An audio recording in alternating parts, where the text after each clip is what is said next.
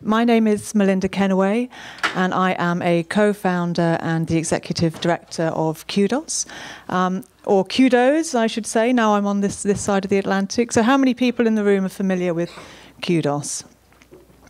Pretty good, maybe about a half of you. So I'll say a little bit more about that later on in the presentation. What we do is we're a specialist dissemination platform. That's not what I'm here to talk about today, but in building that platform, we have done a lot of research and had many discussions and spent probably 5 years learning about the dissemination space and what's happening here and how we can support researchers in getting more attention for their work. So, title of my talk is From Team Science to Team Dissemination. And first of all, I should say something about that word dissemination, because whenever I use it, people say, that's not what we need to do. We need to do engagement. Or people will say, oh, is that communications? Or do you mean by that outreach? And we find all over the world in different countries, different people mean different things by these different terms. And I know there's a lot of subtlety and complexity around that, which I'm not going to get into today. But from my point of view, what I mean by them in this talk is telling people about your work as a researcher, involving people in your work, discussing your work on any kind of channel in any kind of way. And increasingly at any point in the research process as well, and certainly not just at the end, i.e. with a publication, but right at the beginning too, that kind of very early stakeholder engagement. So that's what I mean by dissemination. So where to start? Because the modern world has 1,000 ways to be able to communicate research, and yet and still until relatively recently, you talk to most researchers and what they think of as dissemination is publication, which is, of course, a good way of communicating research results, particularly to very specialist audiences, but it's not the only way, and the end point of the project is only one stage in the research workflow when it might be useful to be able to communicate and engage potential users of your research. So large swathes of the research community are actually incredibly active in communications. When we sort of get in and talk to groups, university departments about what they're doing, they are doing a huge amount of communicating. Conference posters, press releases, they're undertaking consultancy, they give keynotes, they go to museums and schools and give talks. They set up project websites. They use sites like ResearchGate and academia.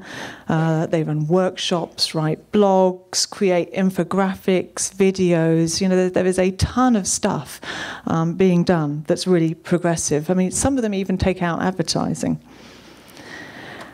When we look across all those activities as a collective, some of them are undertaken by centralised specialist staff within a university or research institution. The vast minority of all those activities actually, and I'll come on and show you some data around that in a moment. Some of them are led by project managers within research teams, or sometimes somebody who's allocated as a communications specialist. They have a particular skill in that area. And others are done by researchers directly themselves, increasingly using social media and email, and obviously going to conferences. So there's a whole bunch of communication going on, but this rarely happens in a coordinated way. So this is kind of a picture I have in my head of all of that communication and what kind of music is emerging when it's done in that uncoordinated way. Is that a tune people really want to listen to?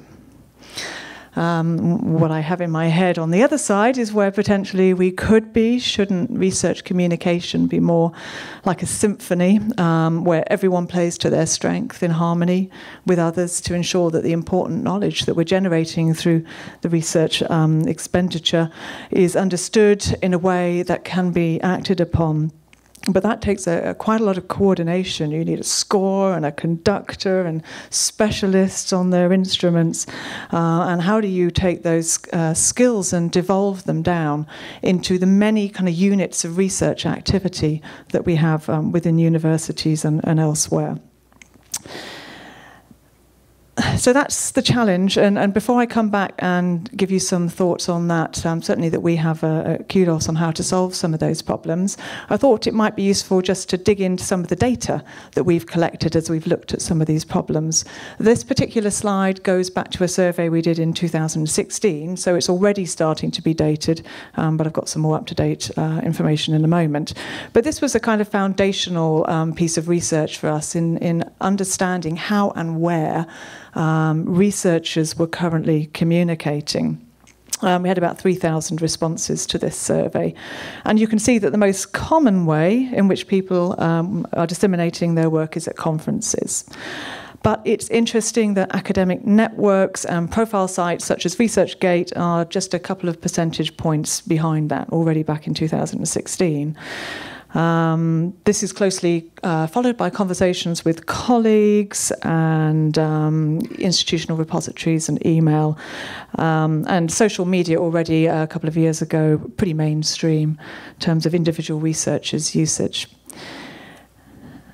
And when we were looking at this data, we noticed two, I think, particularly interesting lenses on which we could consider it. I think the first was that the way researchers are currently communicating is to pretty narrow, specialized audiences.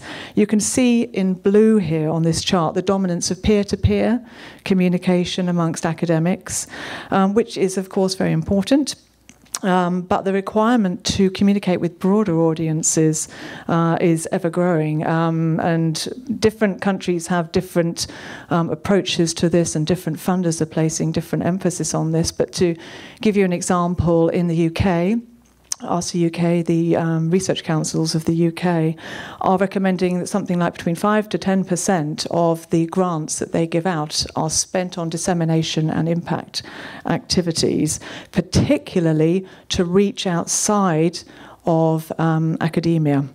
And National Science Foundation have a similar broader impacts agenda. So the pressure when you talk to researchers is not on communicating to their peers, which they feel is being well served by the current system, but it's on communicating outside of those groups. The second dimension that we considered when we looked at this data was, well, how possible is it to track and follow and analyze some of this activity that's being done?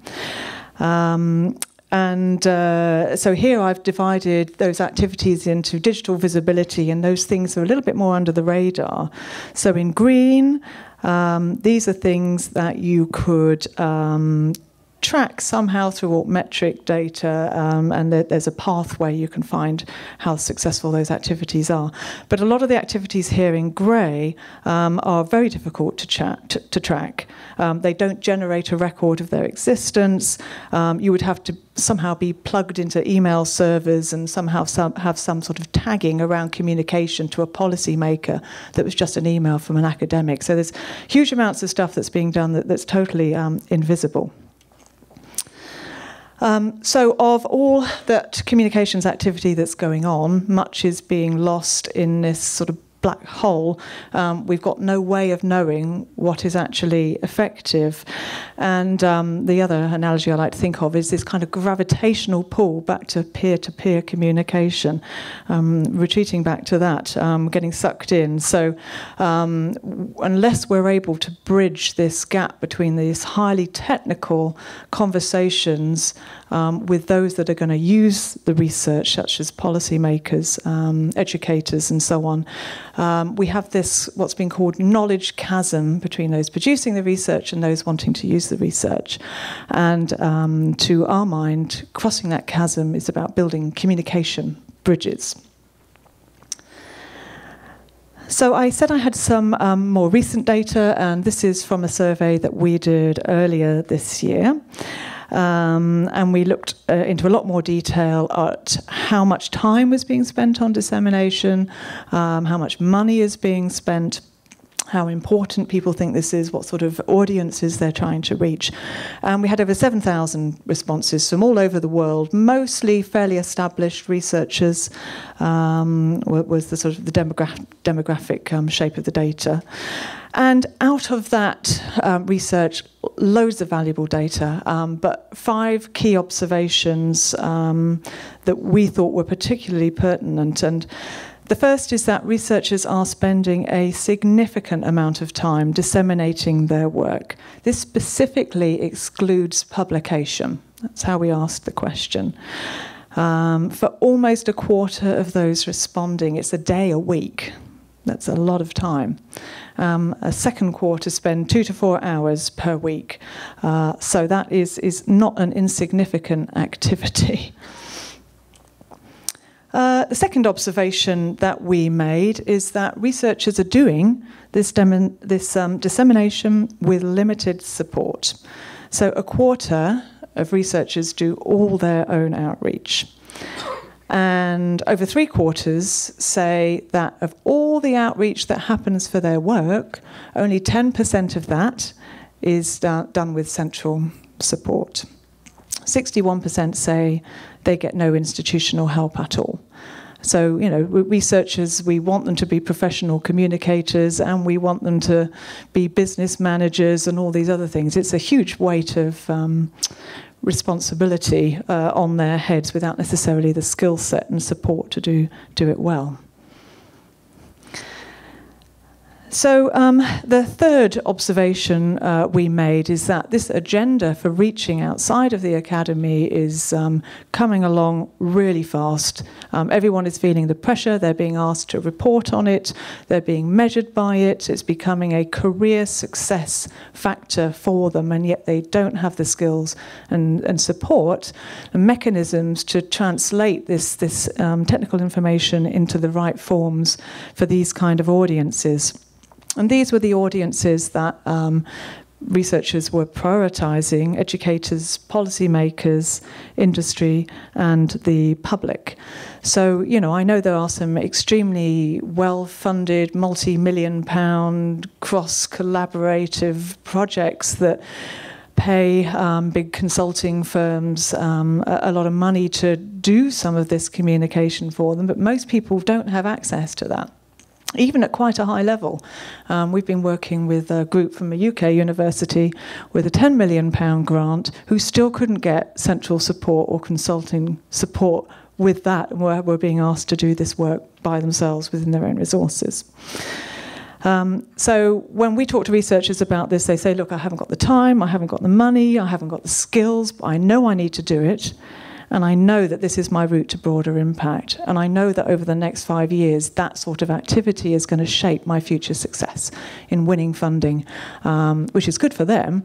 But more importantly, when you start looking at how long it takes research to get into practice, and the many studies that have been done that cite 20 years or more to take this technical knowledge and get it applied, there's a kind of social, cultural health benefits around closing this time gap between research being published and being understood by the people who can use it. The fourth observation we made is how much money is being spent on these sorts of activities. I mentioned earlier the RC UK in the UK say you can spend between 5 and 10% of your grant on dissemination and impact activities. RC UK give out £3 billion in funding every year. That's 150 to 300 million potentially being spent on these sorts of activities. Horizon 2020 recommends something like 4 to 5%. 4 to 5, not 45, although that may come. 4 to 5% of their grant on dissemination and outreach. They're an 80 billion euro 7-year programme.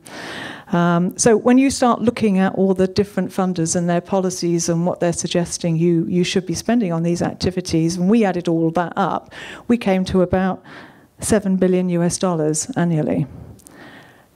And what is that being spent on? It's being spent a lot on people.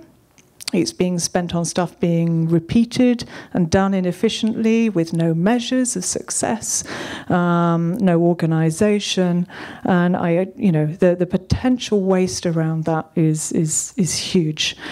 But you can see from this graph here, some people are spending even more than that. 12% of researchers are spending 11% of their grant on outreach, dissemination, impact-type activities, and another 22%, 6% plus. So, there is a lot of money going into this area with very little evidence on what works and very little support. So the fifth point that we noted is that despite all of that money being spent, nobody is tracking this, or very few people are tracking or paying attention to this.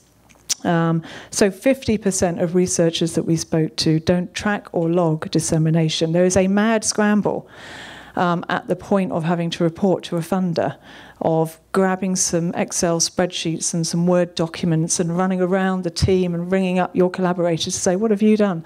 And putting it all down and putting a few basic metrics. But that isn't going to cut it in the future, I think, when this becomes more formalised and future grant allocation is more linked to past performance too.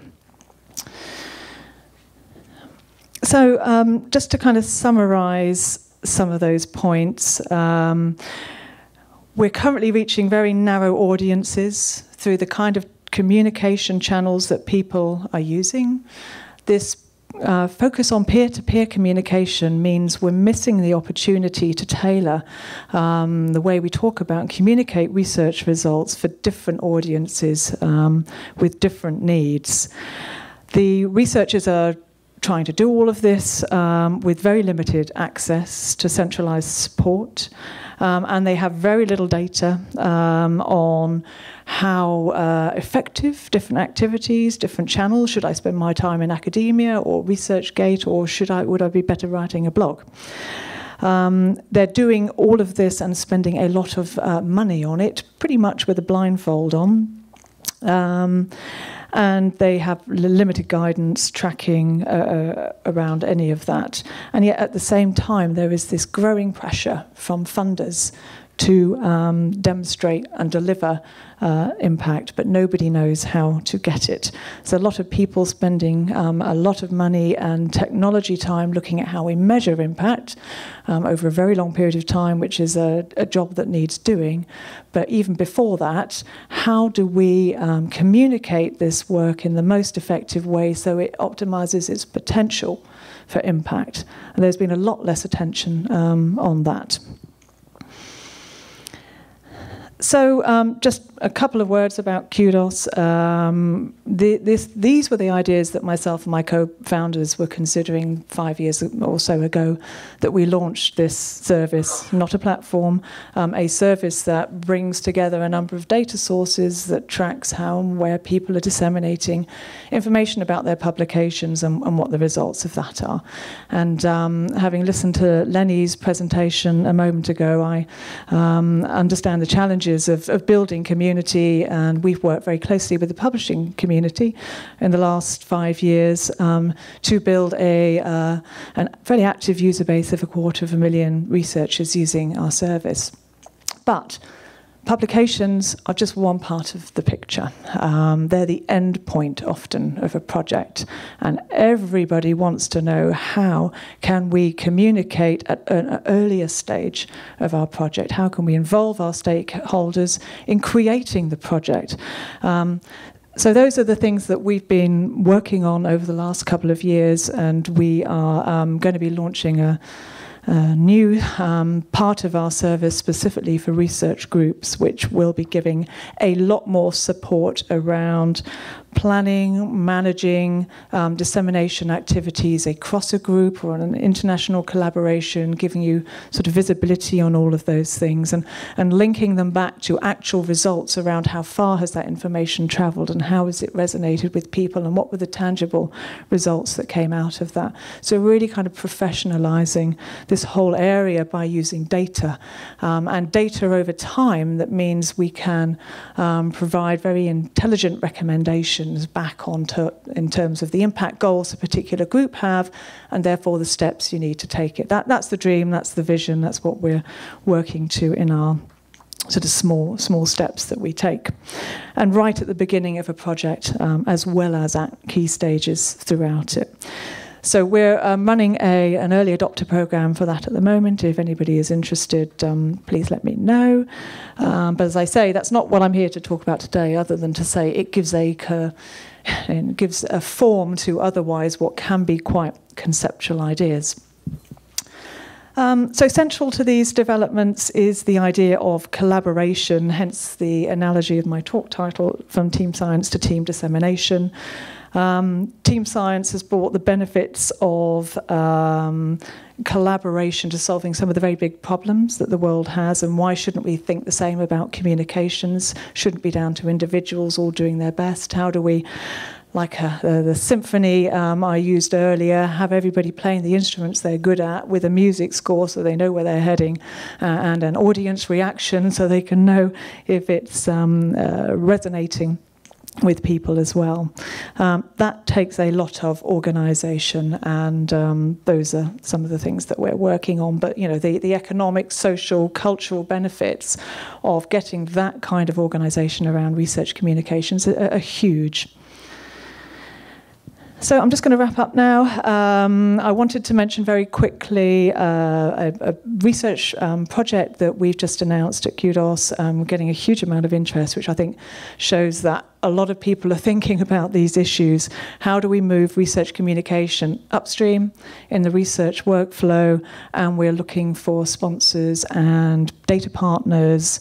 So again, if that is something that is of interest to you, let me know. We have information sheets on all these things.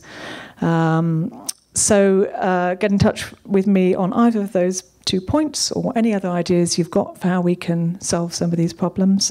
And thank you very much for listening. And I think we've got some time for questions as well. Yes? Please use the microphone here because it will record the session, because we disseminate this conference for people who are not here right now. Somehow this turns on. There we go. Wanted to know, you said that there was a 4 to 5% on Horizon 2020 for outreach. How did they arrive at that number? I don't know. I don't know. I do know that it's been gradually creeping up over time. So I imagine that centrally they're doing an analysis of what people are spending it on, what they want to be able to spend the money on, and therefore they're adjusting the budget accordingly. I don't have insight on that and how they set that level, but if I were in Horizon 2020, and it is very well organised, I would be doing exactly that sort of analysis. So they're evaluating what's the return on that investment in effect, and therefore setting the investment appropriate. That's why I made a comment about 4 to 5%, but maybe 45% in the future, because as the analytics get better and we understand actually that the communication part of research is potentially as important as the research itself, where do we place that budget slider? I would predict it will go up. Thank you.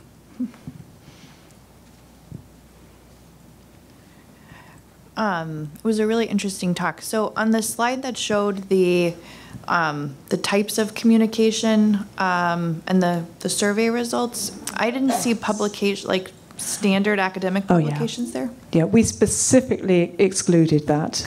It would have been top of the chart for sure. That's what everybody thinks. Yeah. Okay. And then one other thing, do you have advice for a community like Force for how we would manage our own communication strategy as a community? Ooh, big question. you're touching on how you build a community.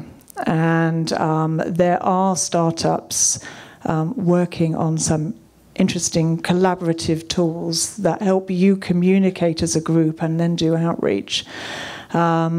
It's not what Kudos is specifically designed to do in terms of the research process is a very specific one with very specific outputs that actually makes communication easier. The challenge you've got here is you have less outputs and more distributed community. So yeah, I don't have an immediate answer for that.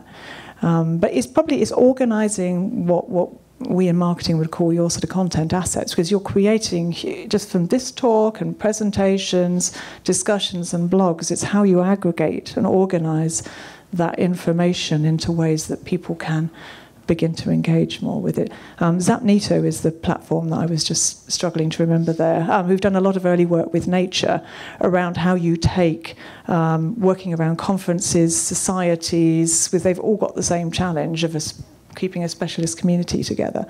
Might take a look at Zapnito and see what they're doing. I guess there's an issue about, again, about words. You talk a lot about communicating, but it's very much what I see here is broadcasting. It's one unidirectional. You know, it's not a dialogue. It's not. It's hoping, or it's sort of like advertising in some ways, but you're hoping that there's an audience that will receive. You know, the communication doesn't happen unless there's a reception. And exactly. And how would you? Do you have any ideas on how to monitor that? I mean, I went to a recent meeting where they talked about public speaking and repeating your message, and trying to ensure that there's some reception at the other end. And that's such a good question, and we get asked this all the time. And got to go. Coming back to Lenny's talk, you've got to go through various stages of funding and building to work towards what we might have in our heads and what we would like to deliver. The engagement piece is really exciting. Some of the early thoughts we've had for that is we already integrate with tools like Paperhive. If you can capture a conversation as it's happening, that is the time that the researcher has the point of engagement. So the very start is hypothesis, Paperhive. There's a conversation. We can alert people to that happening. They can jump in and they can begin to have a discussion. The other thing we get very excited about, we're launching a whole new sort of showcase site, and over time we would love to build in direct tools for a researcher to cutting out the intermediaries, running their own webinars, engaging with the particular journalist, and having those kind of two-way conversations and making those public. There's all sorts of things we can do, but we're literally chunking it up. Oh yeah, well, yes. So it needs to be sort of thought through in terms of which topics and with what kind of expert support you decide to tackle in such a public forum. Yeah. Okay. I'm told that's the end. Thank you very much.